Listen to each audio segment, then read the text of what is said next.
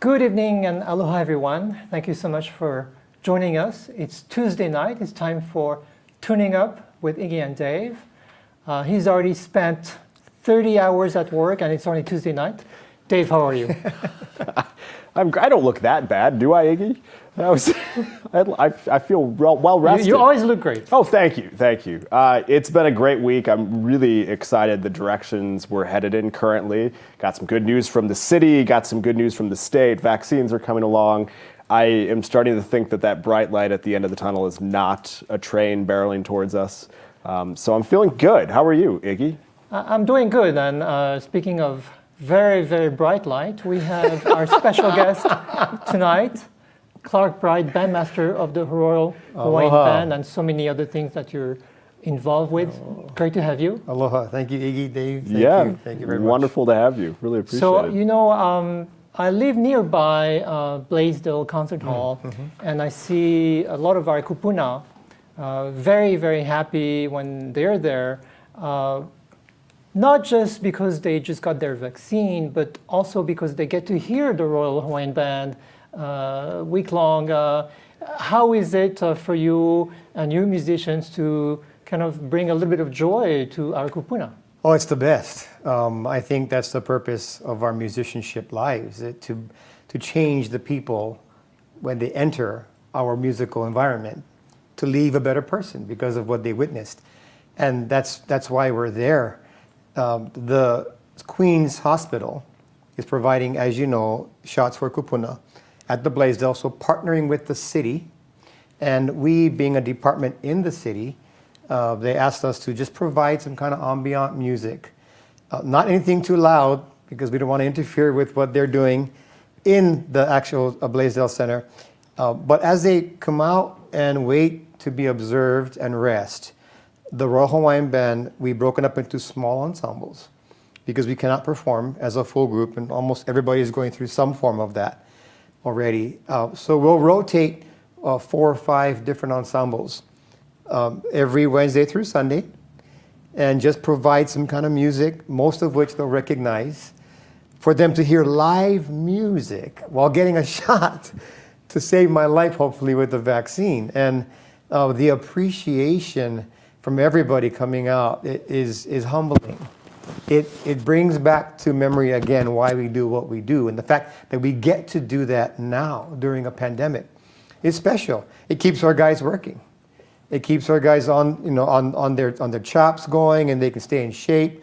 But it's purposeful. It's not just to perform for nothing, but they are serving a cause greater than all of us combined. So I think it's working out.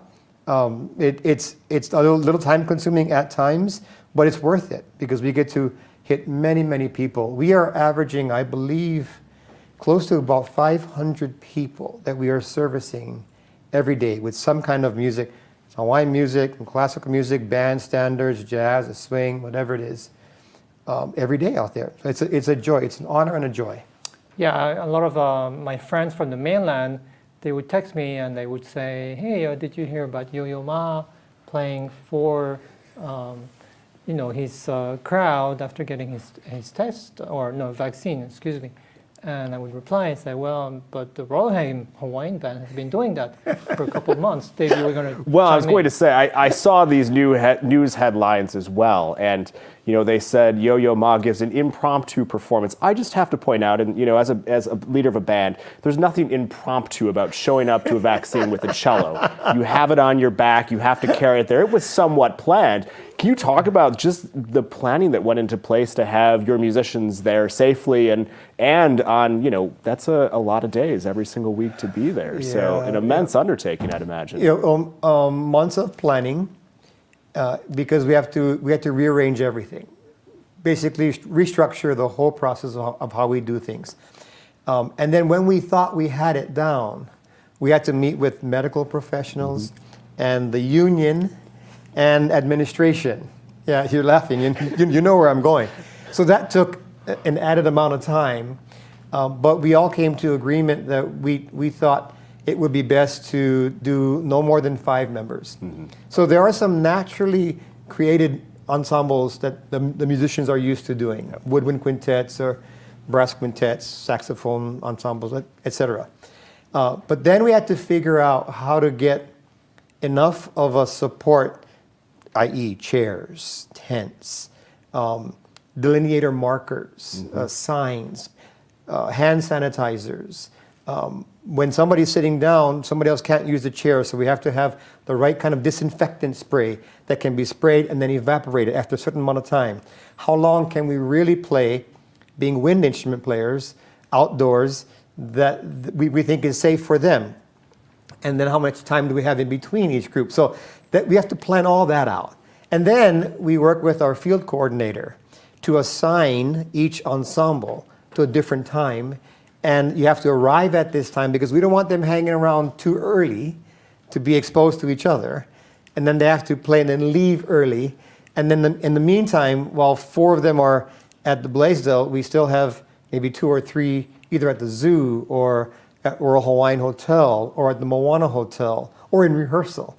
So that becomes a logistical challenge, but we got great guys. We have 2 or 3 different vehicles going out in different locations, some chairs here, some signs here, some markers here, always PPE wherever we're going.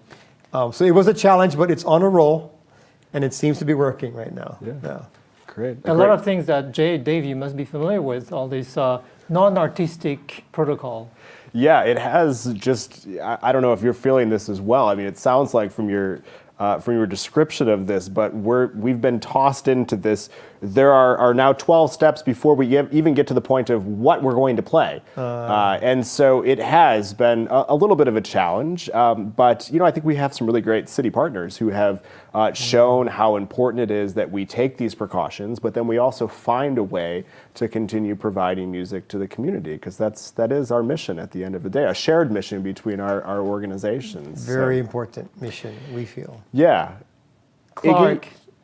Sorry. Yes, I think we should talk about the wine this evening, Yes. because as you'll probably notice, we had orange wine back in October for Halloween, but Sounds scary. this is not orange wine. This is not green wine. This is green beer. And who made that beer? I made this green beer.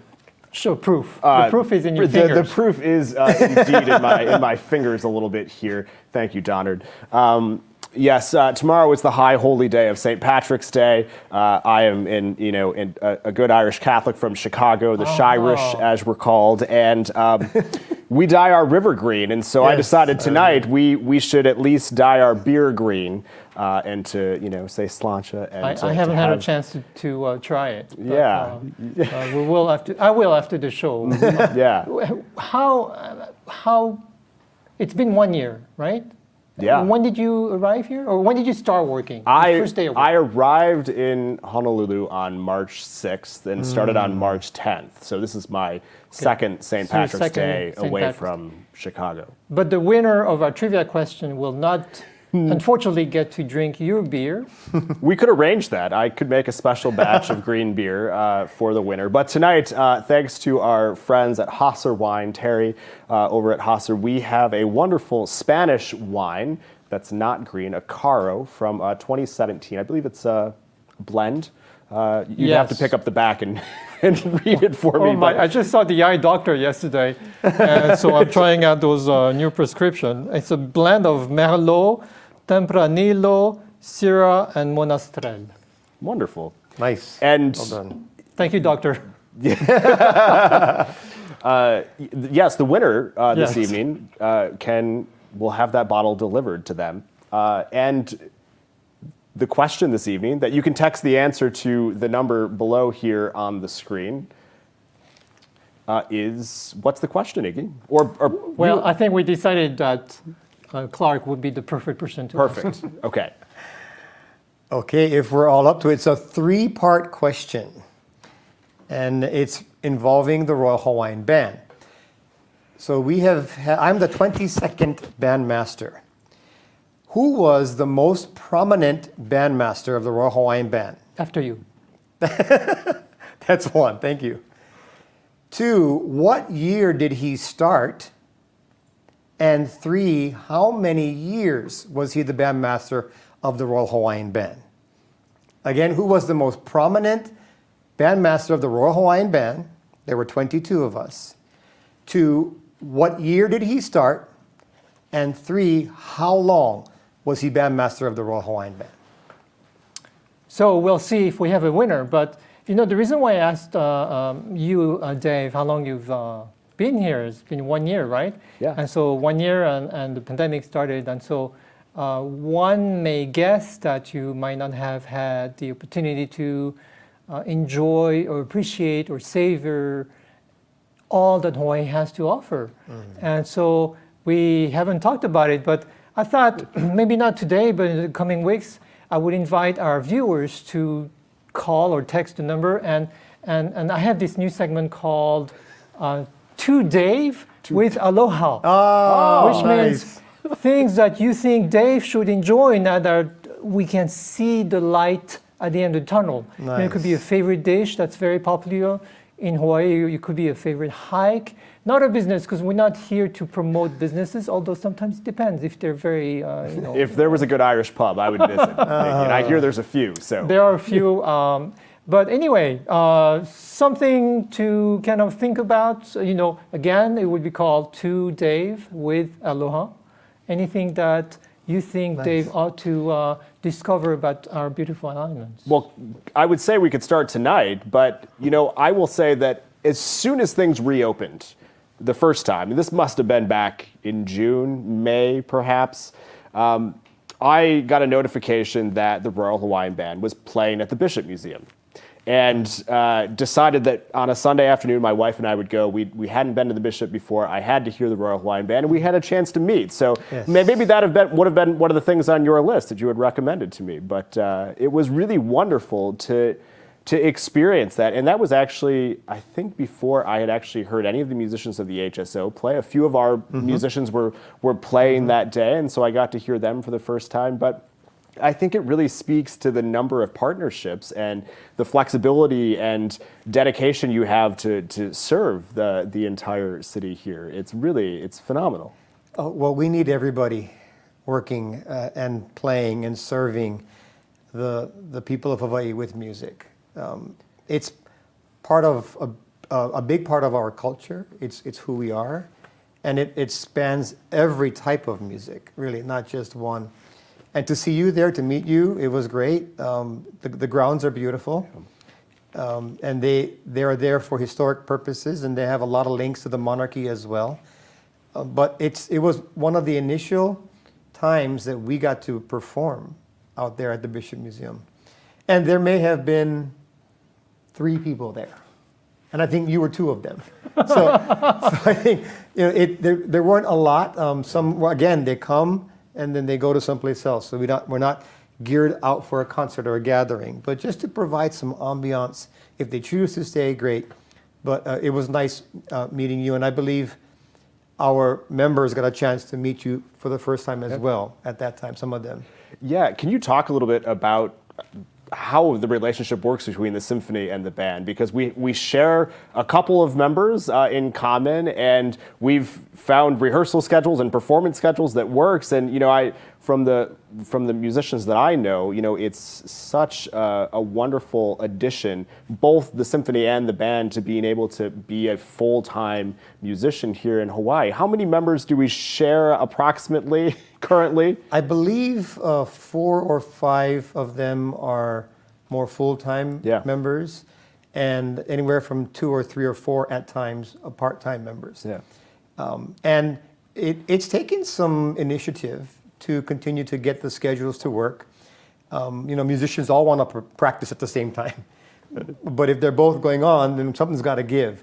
So it's taken some opportunity. It allows us an opportunity to have every working musician perform sometime when they're able to, so the other group is not affected. Yeah. And that's not always the case, but we've worked it out. Yeah. And we've come to some agreements, some changes. I think the biggest word is just flexibility, being flexible. We want the symphony to succeed. I mean, it doesn't, end of story. We want the symphony to succeed. And our guys playing in the symphony are great musicians. We want them to succeed. I believe the symphony wants the Royal Hawaiian Band to succeed as well. We can both confirm that. Yes. We have a set schedule, and at times it's very flexible. Yeah. So we've been able to work it out, and it's important. We need both services continuing from the classical perspective and from the Hawaiian perspective for our people here in Hawaii.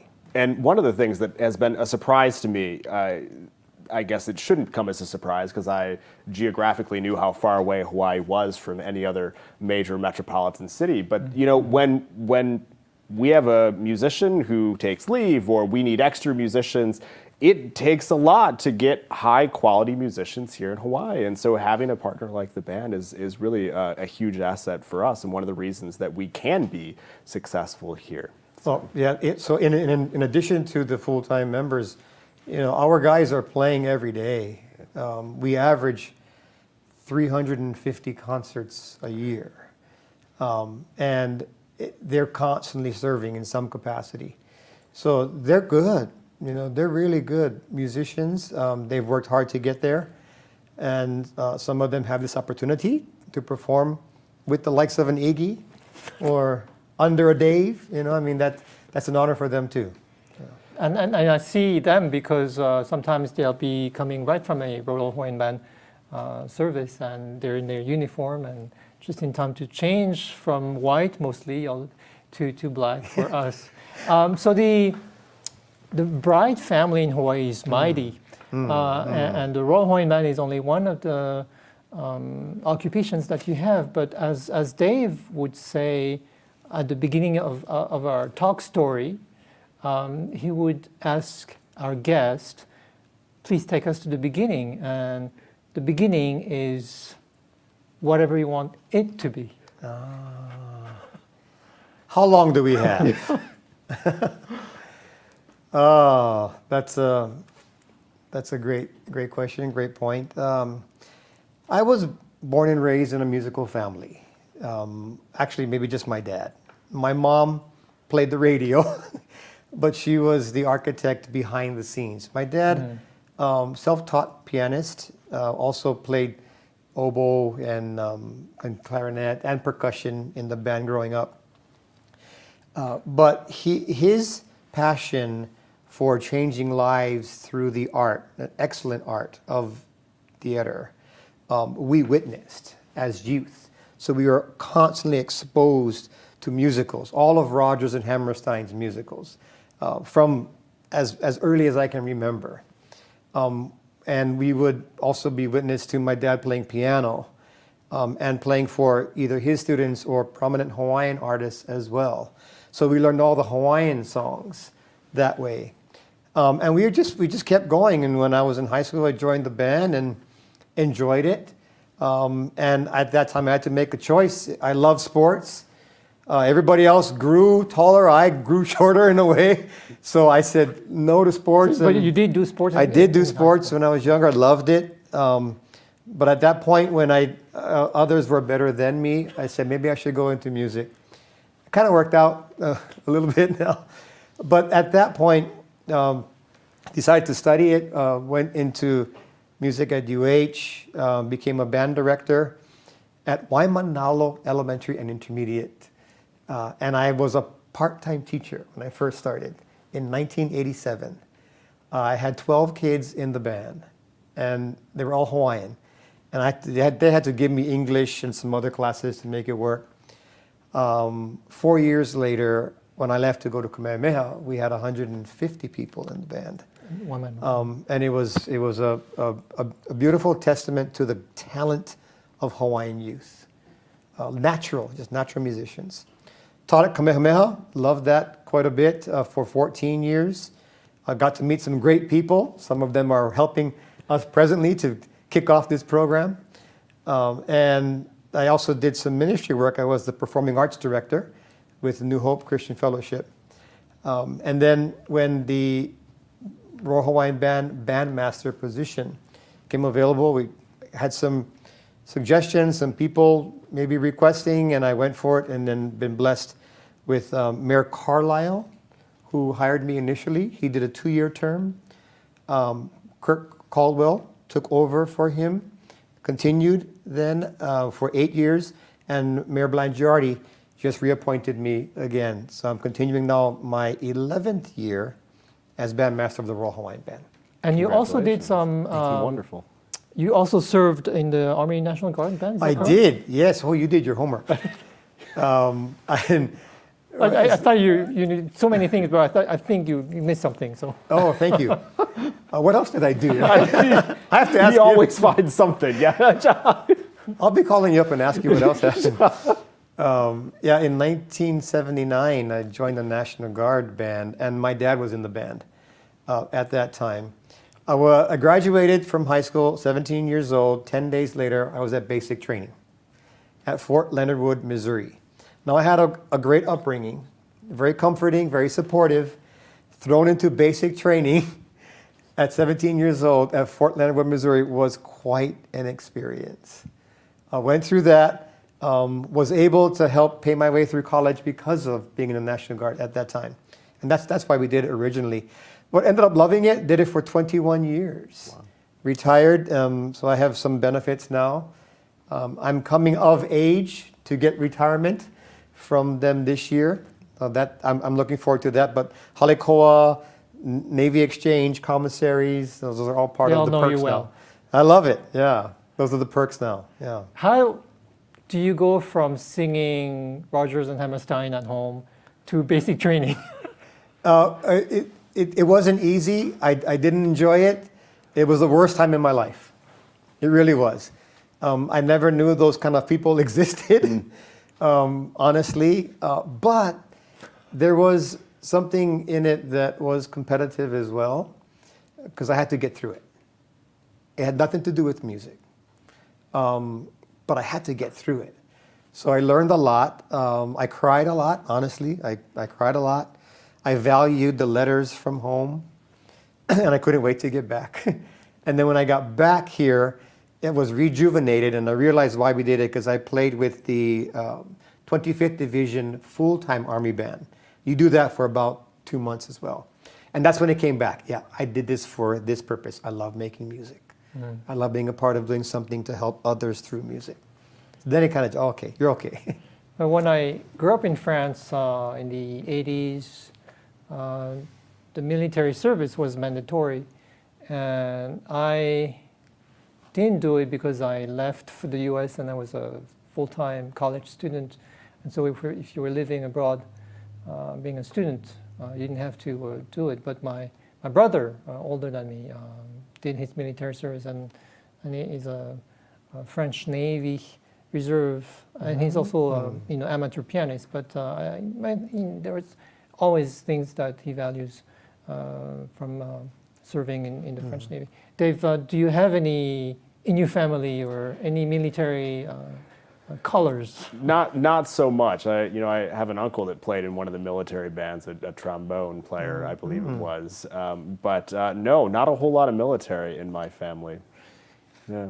So you mentioned, let's see, the Army National Guard Band.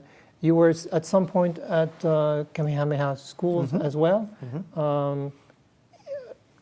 We're not here to talk about the Kamehameha Schools, but the school, plays such a big role in Hawaii. Yeah, absolutely. Very well said. Not only for Hawaiians and the culture, but I believe for Hawaii in general. The school and its resources has created such a service to Hawaiian youth, and a service I believe now spreading out to varying communities as well. And it was interesting being a Hawaiian and working at Waimanalo School initially, working with Hawaiian students, and then going to Kamehameha and working with Hawaiian students there, and now being part of the Royal Hawaiian Band, working with Hawaiian music, Hawaiian community. It's really brought me back to the understanding of how important Kamehameha Schools is. And not only was, but is. And will continue, I believe, to have even more of an impact. My 2 sons went there. I was not able to go there, unfortunately, but my wife teaches there, is now a 32-year member, has taught some wonderful students in the past. She has a choir that's doing well, although now they haven't been able to sing for quite some time. But does she still teach the choir somehow? She still teaches somehow. They do some virtual performances every now and then. She'll get them together with masks separated, or have them record something and send it in and work on it digitally. So she does a lot of ukulele. She can keep them going that way, but she's still there. So we've seen the benefit that school has allowed all of us to be a part of, and I think it's going to just continue even more so in the future. Right, and grateful. Dave, you. Here's a good point to bring, that the HSO is equally committed to our youth. Yes, I want to, before, that is such a great segue, but I have to ask, because we have someone behind the camera who, feeds me questions, and you may be at a disadvantage because I believe you know him quite well. So I understand your wife has won an award recently. She did win a Hōkū Hanohano award recently, yes. We're all very proud of the work that she's doing. How did we know that? How did we find that out?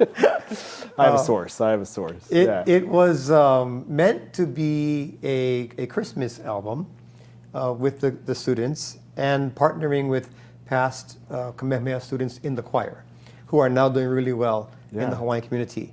And they put it, I believe, into the category of spiritual, some kind of spiritual category. And they won. She wasn't expecting it at all, but it was neat that the kids get a chance to be part of creating this piece, this project that won a Hōkū Hanohano award. So they're very happy about that. Yeah. And if I could just continue for just a bit, please. Her choir was the original performing choir on Lilo and Stitch. The very first Lilo and Stitch being made, yeah. The entire choir. They came down, Disney came down and recorded them here. They were on several tunes, 3 or 4 different tunes. And she loved it. It was great, of course, Disney, right? Right, yes. And that movie continues to be played. And every time it's played, it helps the family, it helps the school. Resources still come in, but it's an honor, I think, that she appreciates just being up at Kamehameha Schools in some form to work with these Hawaiian kids. That's wonderful. That was actually ended up being a better segue than I was even expecting with the Hōkū Hanohano Award as well. So as Iggy was referencing, about a week and a half ago now, we relaunched, I suppose we should say, the Youth Talent Pool, and rebranded it Young Stars, Hōkū ōpio.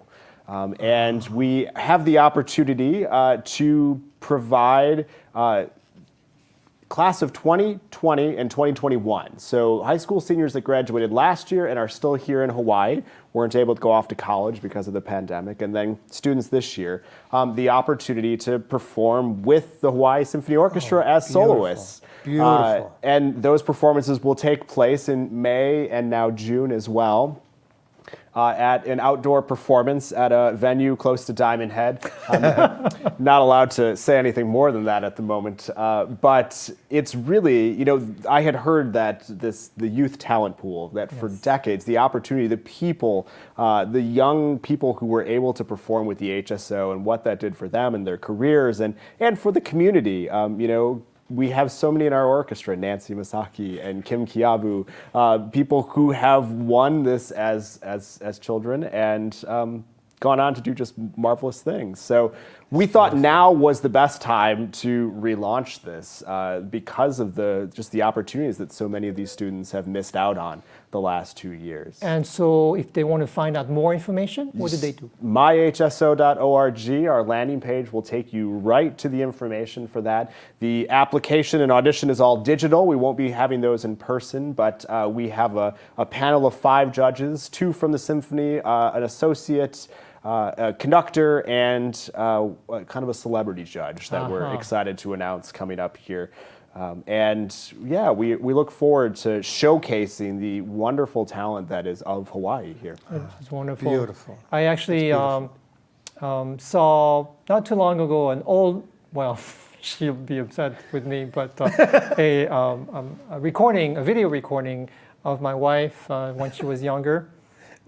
She was a winner of the Youth Talent Pool. Was she? And performed a movement of the Shostakovich Piano Concerto, and the conductor was Henry Miyamura. Nice, yes. And so it was very nice to see, because I came in '97, and for me the symphony is just from '97 on, and I forget that I have to be humbled and remember that it's over 100 years old. The Honolulu Symphony / Hawaii Symphony is over 100 years old, and it's quite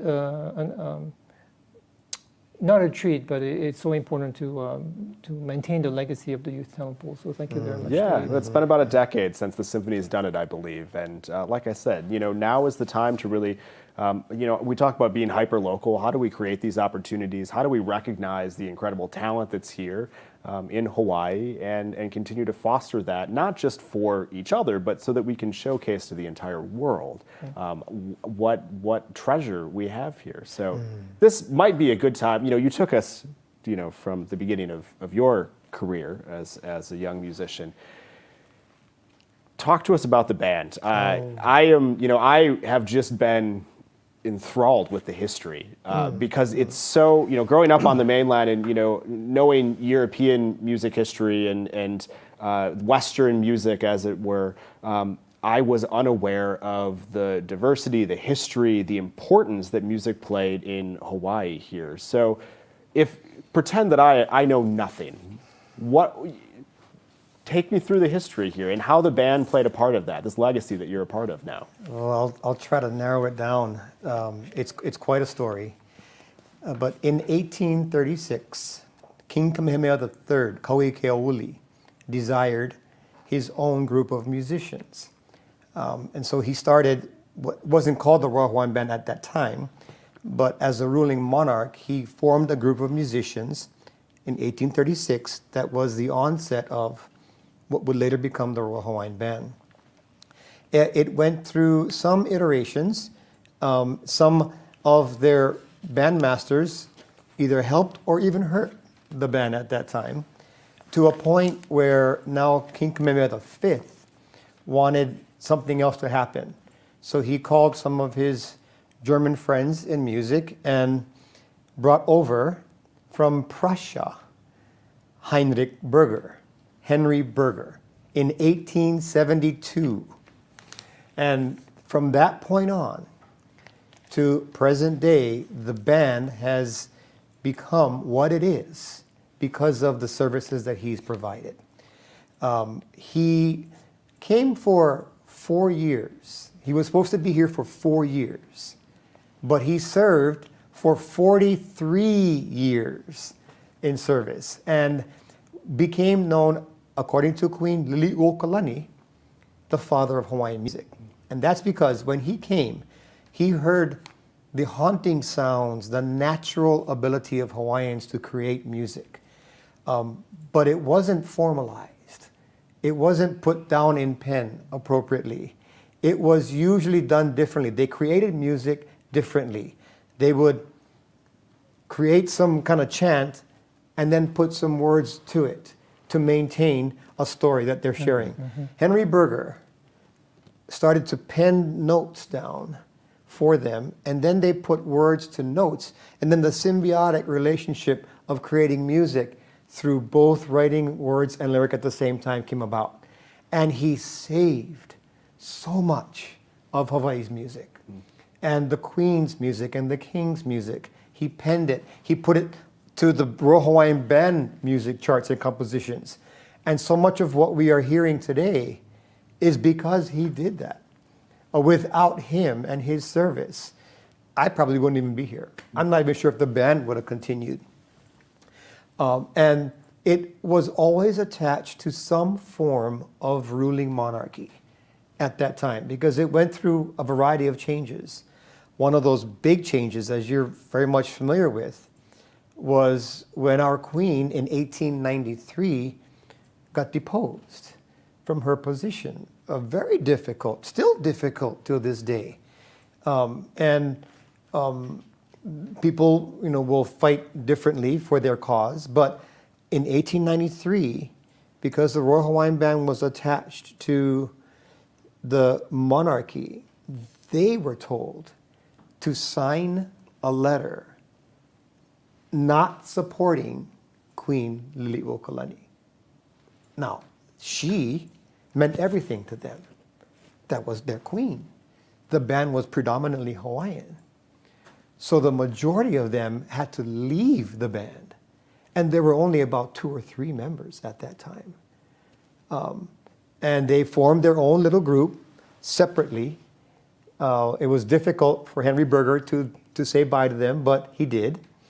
They went to the mainland to try to raise some support for the Queen, and it didn't work out. So they came back and joined whatever was there at that time. Henry Berger brought them back and reestablished the band. And in 1895, when Hawaii went through that annexation to the transitional government, it was so difficult for the band members to play the national anthem on the grounds of Iolani Palace. So they asked their bandmaster if they could be dismissed. And he let them. He said, go around the back, stay back there. You don't have to be here for this time. It was so difficult for them. They got through that. The band was then, again, attached to that ruling territorial government at that time. Has since transitioned through every other form of ruling government that Hawaii has gone through. And of course, Henry Berger finished, after his 43 years of service, the band had regained prominence. And bandmasters that they would attract after that were also highly skilled and continued to pour their own initiatives on the band and whatever they could bring. So it just kept getting better and better in different ways. And an interesting thing happened, and the most important thing for us now, Prince Kuhio, after realizing the Hawaiians had lost their voice in 1893, became a delegate to Congress, a Republican delegate to Congress, for the sole purpose of maintaining Hawaii's voice somehow, because they had lost it. And in that process, he helped establish a city and county, because the governor at that time was appointed through U.S. territory. But the mayor of a city had to be elected by the people. And the people were all Hawaiians.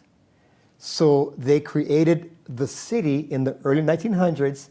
And where'd they put the band? Right in the city, from its inception to where we are today, as a department, a full-time department in the city and county of Honolulu, thanks to Jonah Kuhio, Prince Kuhio at that time. That's a small, quick encapsulation of our history, but that's kind of where we are now. We love being part of the city. It fits well. We're a service organization. We're not used to people coming to us. We're more used to going out to wherever they're at, whether it be in educational institutions, adult daycares, Blaisdell Center outside for vaccinations, malls, community events, government events, wherever that the band is usually there serving to this day. Thanks primarily to King Kamehameha III, Kauikeauli, for starting us, Henry Berger for his 43 years of service in 1872 when he started, and Prince Kuhio as well. And we are here today for that purpose. And I see Henry Berger's name every time we play Hawaii Po'oinoi. Hawaii Po'oinoi. He, along with King David Kalakaua, wrote Hawaii Po'oinoi for all of us. And something you may or may not realize, but Henry Berger not only was prominent for the Royal Hawaiian Band, but he assisted in developing music throughout the island with Punahou School, with Sacred Hearts, with Kamehameha. And he was the conductor of the group that later became the Honolulu Symphony. Wow. Henry Berger not only did the Royal Hawaiian Band, but because of his work with the initial group of people who were string instrument players, he conducted them, and they later became Honolulu Symphony. The second oldest orchestra west of... West. I believe it's the Rockies. West of the Rockies. Mm-hmm. Yeah. Clarke, can you tell us about the musical education in the royal families and how important it was here? Because, I grew up in France, and they talk about Louis XIV and who invented the ballet, but we don't realize enough. We know about Queen Liliuokalani, but also King Kalakaua and Princess Likelike, and how important musical education was, and how they wrote songs and wrote music. Absolutely. You said it all, Iggy. You said it best. It was, if you were part of the royal family, you did music. They went to the Royal School, which is now Royal Elementary, right there in town. But they were born and raised in it. It became something that they were prominent in. But not only that, they were smart music educators when they were young. They wanted to know the theory behind music, piano, and then writing music. They would have these little family competitions because they were all gifted. We play all their music to this day in various forms. It's taken on different arrangements. But it wasn't uncommon for any member of the Royal Hawaiian family to get involved deeply in music. Our queen has spent much of her life penning her deep thoughts and her pain through music, and so has the kings as well. It's not normal, but they were extremely gifted, very, very gifted. And we all know to be a great musician you have to be smart, right?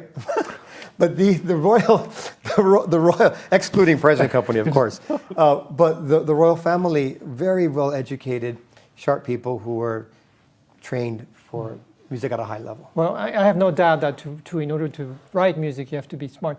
I don't know if all musicians have to be smart. I think we need to have some sort of musical IQ that's important, more than being book smart or street smart. Absolutely.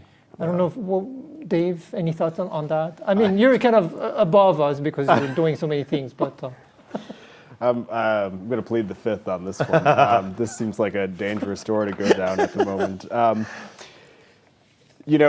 thinking about music history, music theory, these sorts of things, and I just have to ask, this is one of the lighter things that has come up on the show. If fixed do, solfege, or movable do, what's your preference? Hawaiian. Hawaiian, oh, good. Okay. So, which maybe we can segue to our segment called Off the Beaten Path. Yeah. You mentioned that there's a song that's dear to you that we may not know, but that is very important here. Can you tell us about it? The Royal Hawaiian Band plays this, and I believe we could still even play it more often than we do. But it is a song called Kaulanana Pua, or Mele'ai Pohaku. And this song is very important to the Hawaiian community, but it's our existence and what we claim as almost an anthem at times of patriotism. Because in 1893, when the Queen lost her country, the band was a big part of that. I shared earlier, the members were not happy. They were, that's putting it lightly. They could not continue with their life. It was so important to them. Everything they did revolved around the monarchy and the Queen and the band, that they were so distraught. They went and sought advice and a musical song from Ellen Prendergast, who was the Queen's dear friend. And they basically wanted for her to share their story through a song. And they didn't hold back. They were upset at the country coming in to take over their country. They were not going to sign the petition, and they'd rather eat the stones of the land then submit to the upcoming government. Of course, everything has changed presently, right? But at that time, it was very different. Well, she put that to a song, to a pen, and it tells their story. It tells the Royal Hawaiian Band story. We play it now as Mele Ai Pohaku, and it starts off kind of somber to share the feelings at that time of our members. It gets kind of majestic towards the end when they really put a statement down and says, we will follow our queen, we will show the support. So much so that the band members can have something in their power to claim their own. And it has since gone through the Hawaiian community in varied ways. It can be played up-tempo, so even hula halau dance it every now and then. But the message is still the same. There have been projects where they do films and they go all over the islands with prominent artists, and they all take a little clip of this and that, and they sing that tune. But we know its purpose. And that's a tune that I think is a bit off the beaten path, per se, and one that we probably should play more, but I think almost everybody should play more, just to bring back the reality of how powerful that message was at that time. So, Mele Ai Pohaku, the song of the rocks. We will not follow that leadership. We rather eat the rocks of the island. So, Mele Ai Pohaku. Mele Ai Pohaku. Very, very, very interesting. My song doesn't have the same wealth of history, but since this is about the Royal Hawaiian Band, I thought I would find a piece, for once not symphonic, but that was written for saxophone. And the composer is French. His name is Eugène Bozza, B-O-Z-Z-A, and he wrote a very sweet, melodic a piece called aria for alto saxophone and piano. But the truth is, you can also play that piece for flute, on the flute, or the clarinet, and even on the violin and cello. So aria for alto saxophone by Eugène Bozza is very sweet. You'll have, you'll be shedding tears as soon as you hear it. Dave, did you have a St. Patrick's? I do, yeah, actually. Okay, let's see if we can follow this one, okay. March 17th, 1749, what Handel oratorio was premiered?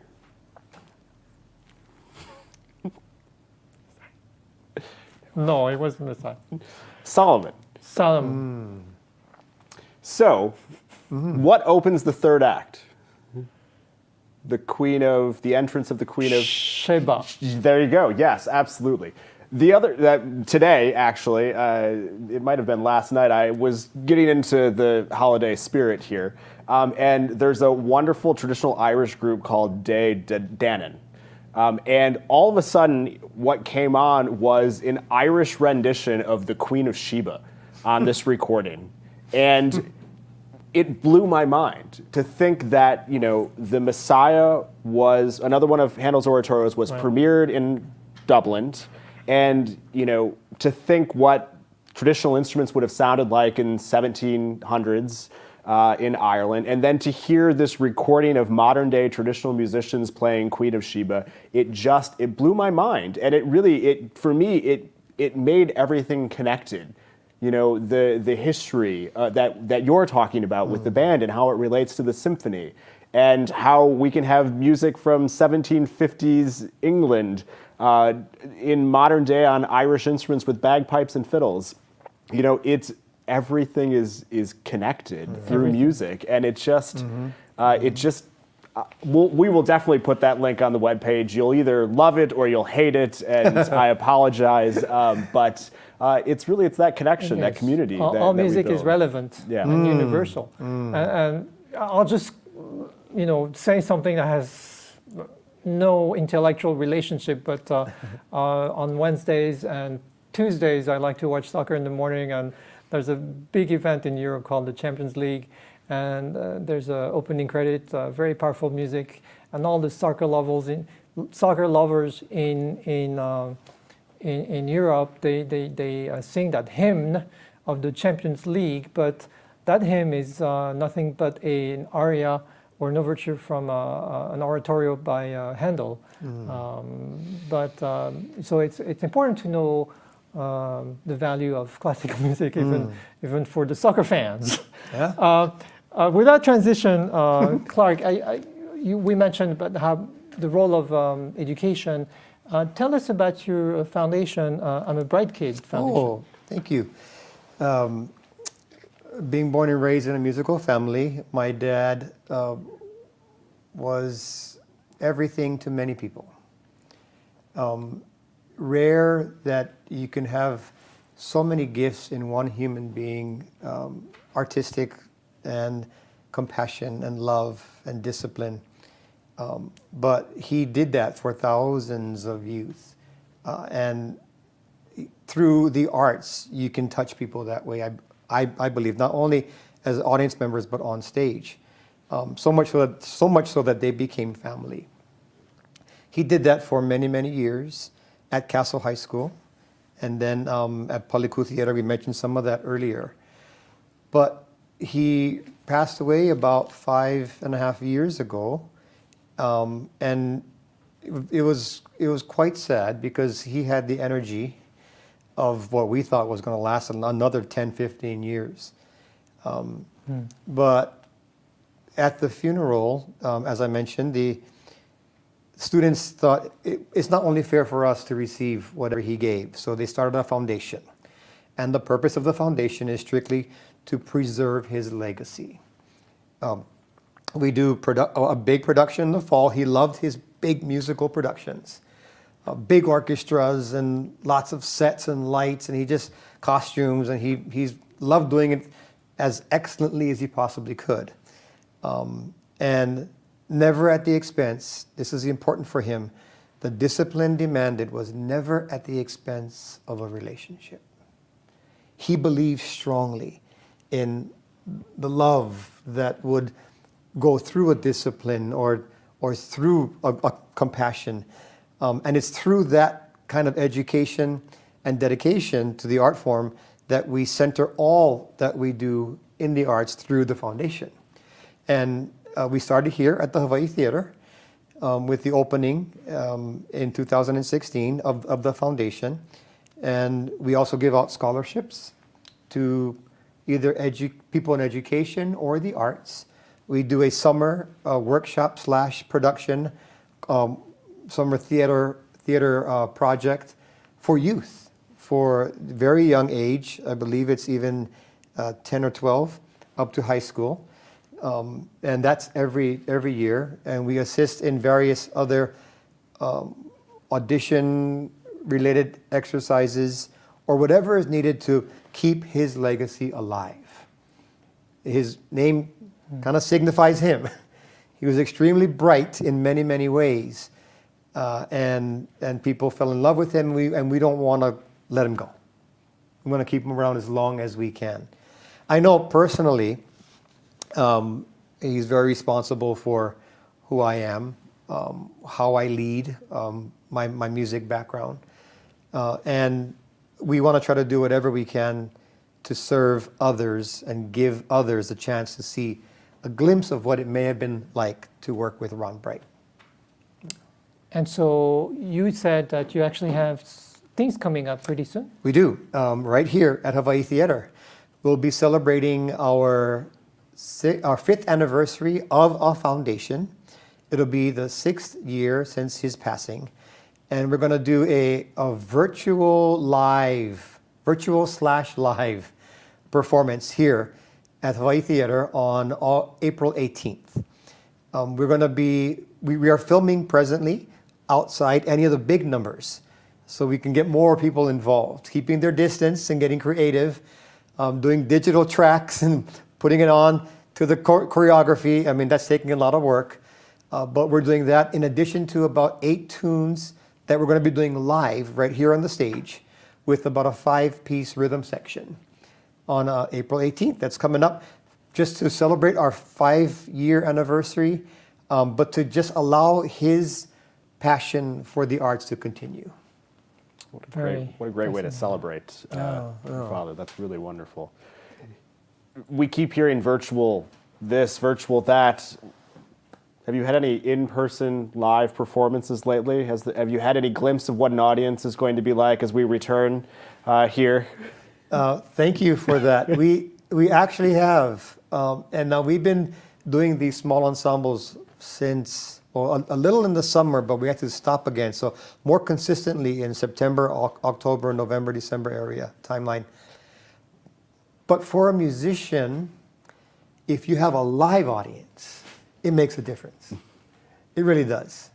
And this past Sunday was one of the first times for the past 4 or 5 months where we had a dedicated live audience. And we were at the Moana Hotel, and we were playing for their 120th anniversary. We didn't think there was going to be a live audience there. We just thought they're going to be members sitting down, eating and carousing or moving from one place to another like they normally do. But they had repositioned us. And when they did, if you're familiar with the Moana, you come through the beautiful lobby and there are trees and there's a veranda and just these rocking chairs and people can sit there. And all of a sudden, they just started showing up. They saw band members dressed in orange, yellow, and white, and what's going on? And we had our small ensembles, some of which were part of the symphony also as well, start to play. And they applauded. There was an audience that gave feedback to musicians playing. And right away, you could just sense the different energy. There's something different. They may not say it, but I know I felt it being out there. And they just gave more and more and more. And it may have been 15, 20 people, distance, but they were applauding, and it was something. And it gave me hope. It gave me hope for all of us going back. And I truly believe when symphony gets back, when the band gets back, when Hawaii's music gets back, it's going to be healing like no other time, maybe in history. Because nobody does it better, and then I may be biased, but Hawaii in celebrating music and impacting its culture. There are so many different ways Hawaii does that. And we need the symphony, we need the band, we need everybody to be working. But there's going to be a healing time. And get ready, because you're going to be busy.